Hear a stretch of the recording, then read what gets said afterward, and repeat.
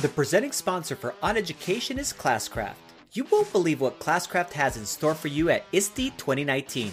Stop by the Classcraft booth and complete the new AR experience to be entered in a drawing for a Nintendo Switch. Do you want twice the chance to win? Simply put us, OnEducation, as your referring friend on the form. To learn more about Classcraft, visit classcraft.com/OnEducation. I haven't done anything crazy, but the children sometimes take things. And you let them.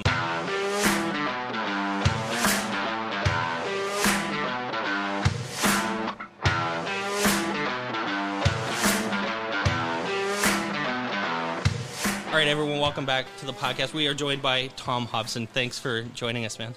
Hi, it's good to see you. Good, both of you guys. Awesome. Thank you.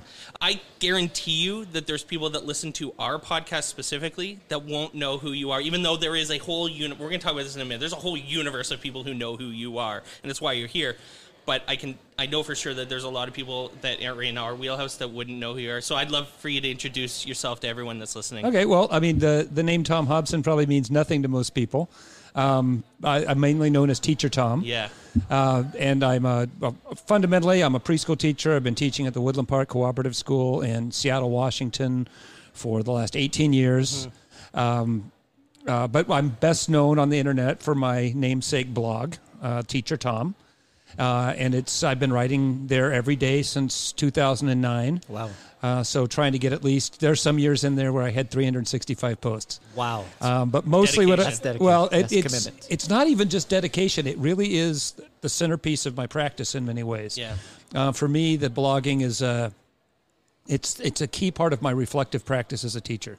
And I think that's one of the things about, especially teaching in early years, that's really important is to be reflective on what you're doing, because if you're not taking the time to try and understand what you're seeing, you're only doing half your job, because being researchers and educators are go hand in hand. We have to be learning at the same time the children are, or else it gets calcifying and we quit being good teachers. Yeah, absolutely. So you're here at USM Spark, just like the rest of us. What are you doing here? What have you been up to? Well, I've been honored. This is the first year there's been a section of this conference set aside for preschool, for early years teachers. So there's some 40 of us here at the conference this year. And I'm talking specifically about really why we educate children in the first place. I'm trying to take a step back, because that's what conferences are for, right? I mean, Yes. We have those day-to-day.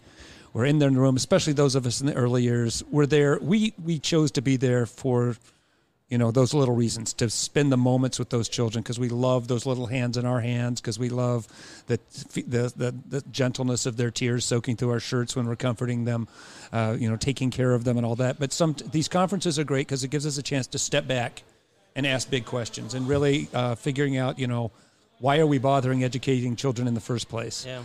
And basically, I think it comes down to what John Dewey said, the great John Dewey, the grandfather of progressive education. Mm-hmm. Democracy must be born anew with each generation, and education is its midwife.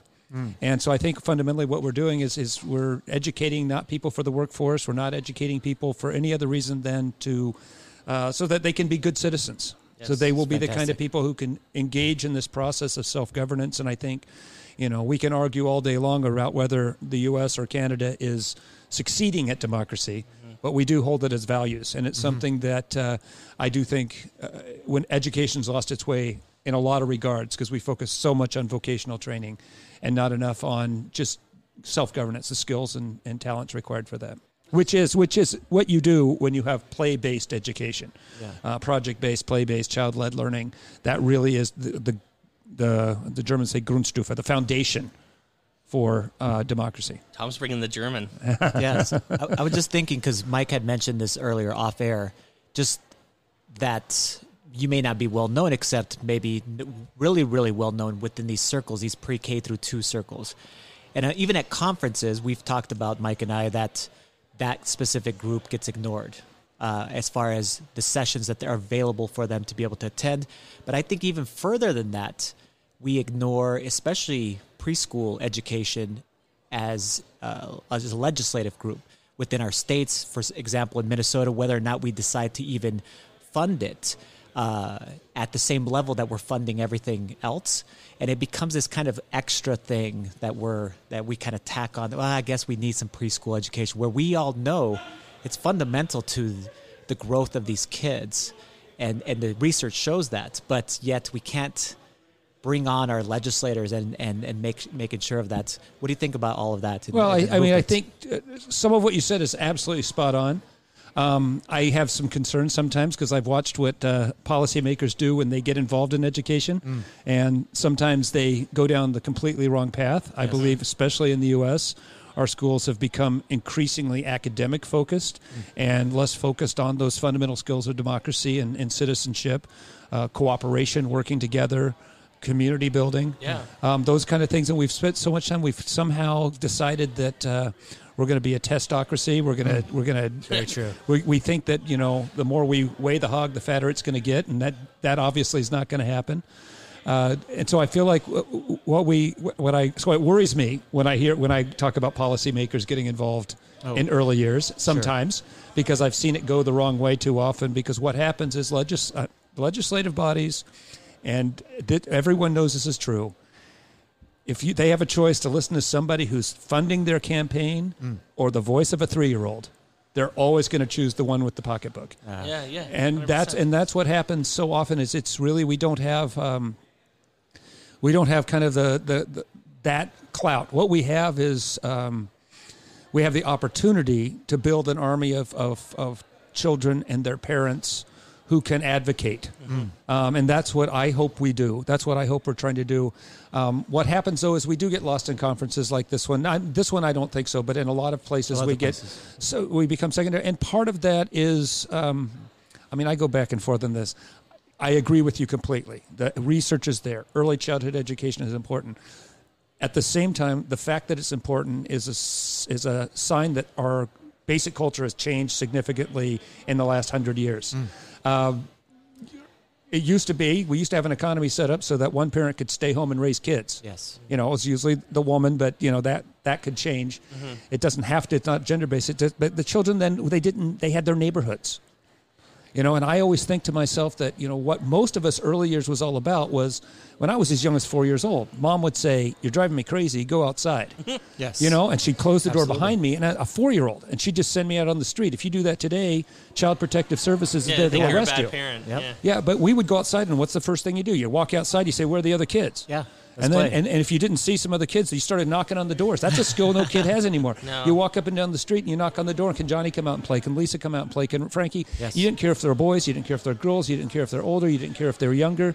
You were just looking for other kids to play with. And then once you got those kids, you're outside with kids, unsupervised, and you had an unlimited amount of time to play and to explore and to learn the fundamental skills that you need to learn. And so the foundational skills.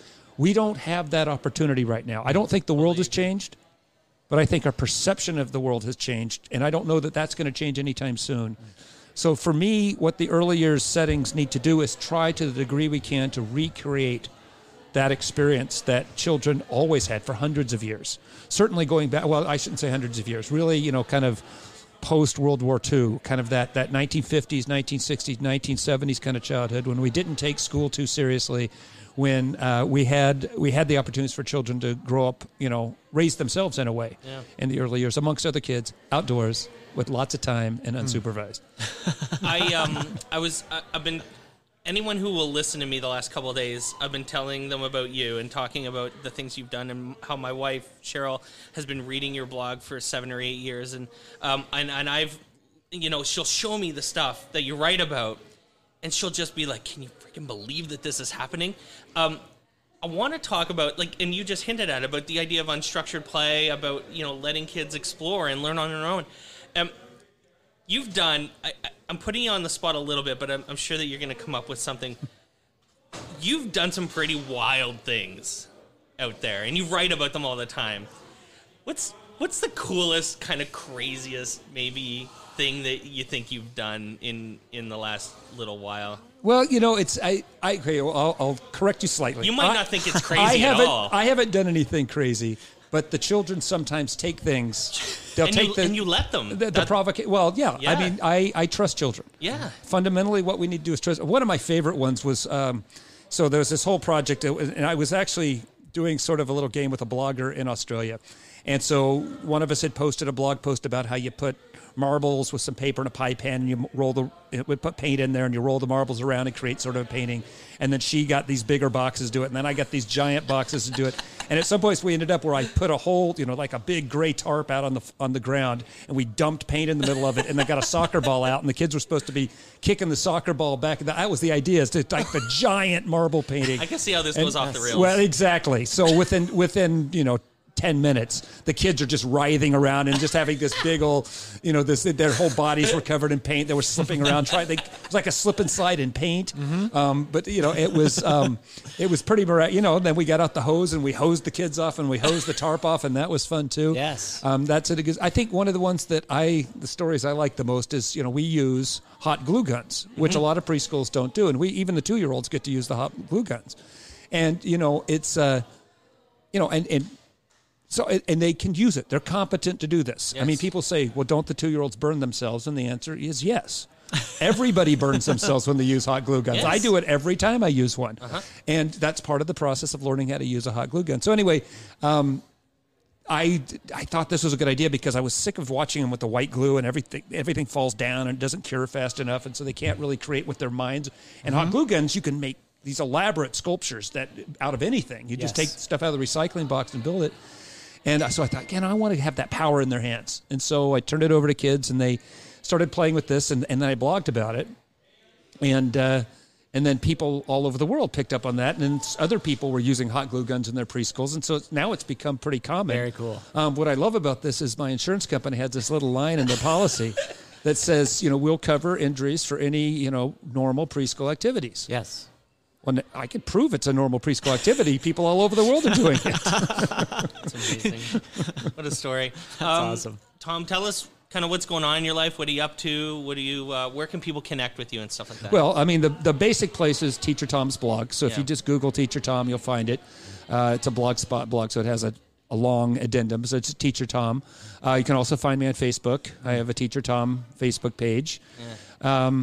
And I've got a book called Teacher Tom's First Book. And again, you can, we have made the conscious decision to avoid Amazon. So we're selling it ourselves. It's a pure entrepreneurial enterprise. There's no middleman taking out the money. It's my publisher and I going 50-50, and we're doing it on our own. Nice. And so you just find Teacher Tom's First Book, and you can find that website, and it's, so anyway, that's what I'm up to right now, and I'll be leaving. So I'm here at this conference here. I fly out tomorrow to go to Sydney, Australia. Then I'll be down in Australia for 2.5 weeks or so, doing professional development down there, and speaking at conferences and that kind of stuff. And then I'm back in Seattle again to run my summer camp. Wow, amazing! What a journey! Awesome, Teacher Tom. Everyone, thanks for joining us. Thank you.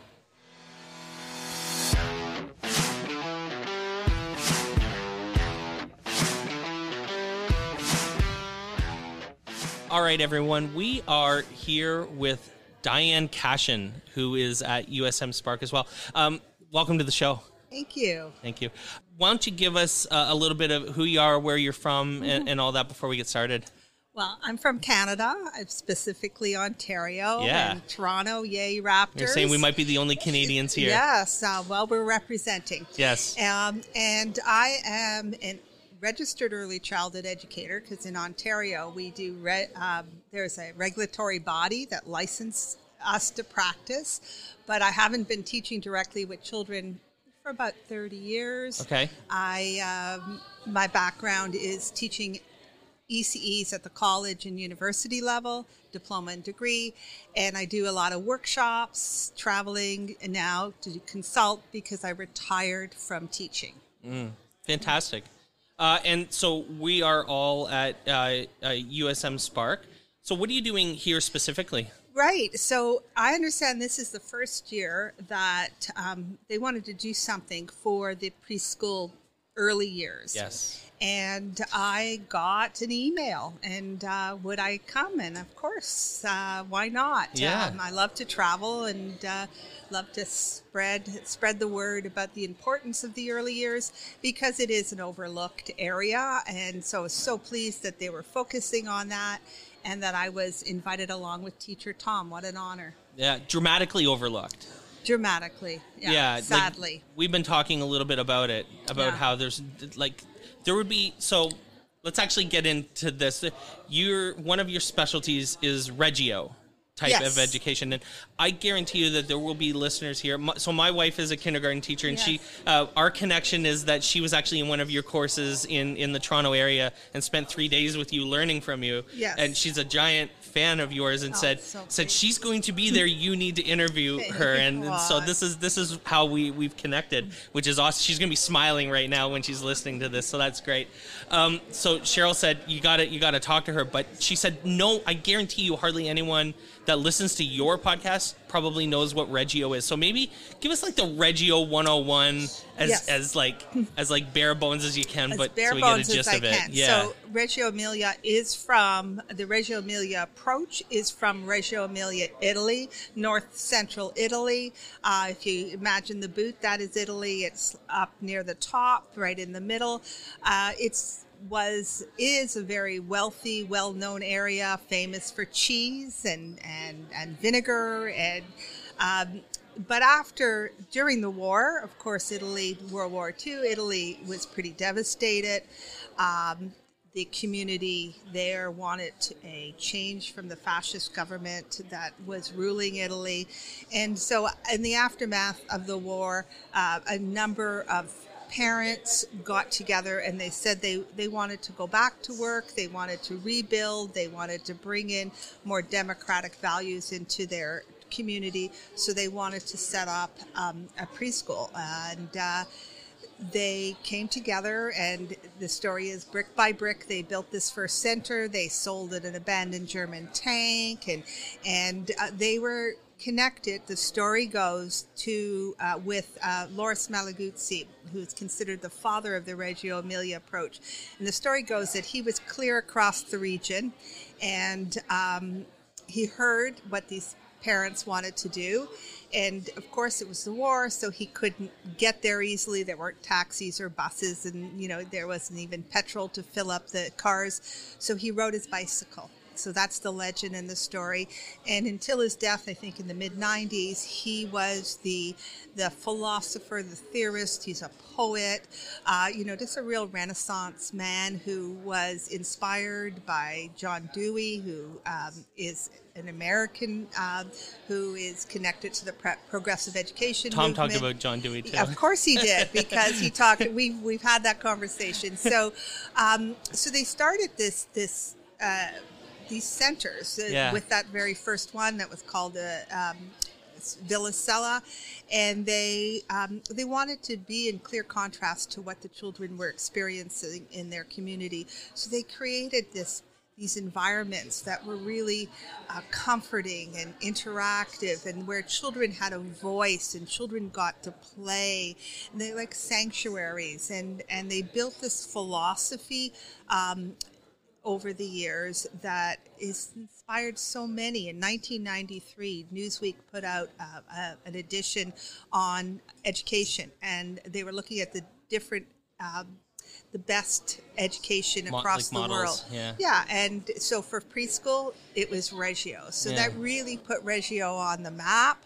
But it is an approach, not a model, because they really want you to create it in your own context, bringing in who you are and who your children are and where your community is. They don't want you to just to transplant what they've done, but to be inspired by some of the same philosophy. So the image of the child is really important. The child is capable and competent. The child is a builder of theories. And so that image, if you hold it in your heart and it becomes part of your pedagogy, it gives children the right to have a voice and to be able to use materials the way they want it to. And so it's really quite inspiring, and has inspired. So when I met your wife, we were bringing these ideas to the communities in Ontario because people wanted to learn more and they wanted to engage with some of the same materials like light. Light is always a big thing, so playing with light, playing water with, and sand. Yes, and having those experiences. So I'm a big believer in the importance of adults playing. Yeah. So if you're going to really understand how light and how you can play with light and how you can interact with light so that you bring it to children, you've got to do it first. So that was the course that I was doing, and I still do it. So this summer from August 18th to August 24th, it's morphed into being called the Rhythm of Learning in Nature. So it's Reggio inspired, forest school inspired, land-based learning inspired. Amazing. And it's the idea of coming together with other like-minded educators and learning from each other and learning from the land. Amazing. That's awesome. So tell us what's going on in your life. Like what is your future endeavors and what are you working on next? Well, I have a blog. It's called Technology Rich Inquiry Based, and it is just about chronicling the things that I'm thinking about, the things I'm wondering about early childhood education practice. And so I'm continuing to write my blog, and I'm continuing to do workshops. I have a number of textbooks that have been written to support early learning students in the college or a university streams, and play and learning, outdoor and nature-based learning. So I just want to keep myself going and be out there. But my area where I'm growing professionally is about land-based learning and how to bring Indigenous knowledge into the early years and to establish and maintain and respect the knowledge of the knowledge keepers, the elders, and how we can learn from them, because they have such an important perspective about learning in nature and with nature. Absolutely. Fascinating. Amazing. That's Diane cool. Kashin, thanks so much for joining us. This has been great. Thank you. Thanks for listening to On Education. My name is Mike Washburn. My co-host is Glen Irvin. Want to get in touch with us? Check out our website at OnEducationPodcast.com. You can tweet us at OnEducationPod. Glen is at Irv Spanish on Twitter. I can be found on Twitter at Mr. Washburn. You can find us on Facebook by visiting facebook.com/OnEducationPod. We're also on Instagram at OnEducationPod. If you're enjoying the show and think others would too, we'd be thrilled if you shared it with them. Please leave us a rating or review in Apple Podcasts or on the Google Play Store. When you leave a rating, it gives our rankings a boost. This helps others discover the show. We want to thank our presenting sponsor, Classcraft, for supporting us. Check out classcraft.com/OnEducation to learn more about them. Thanks as always for listening. Stay awesome. See you soon.